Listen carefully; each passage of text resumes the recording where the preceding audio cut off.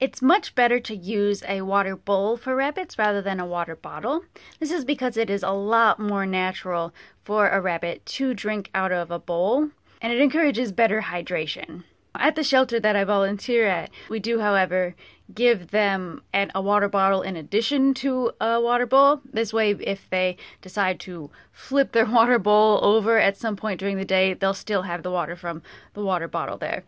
So if that's a problem that you have at home with your rabbit flipping over their water bowls, then consider also using a water bottle alongside that.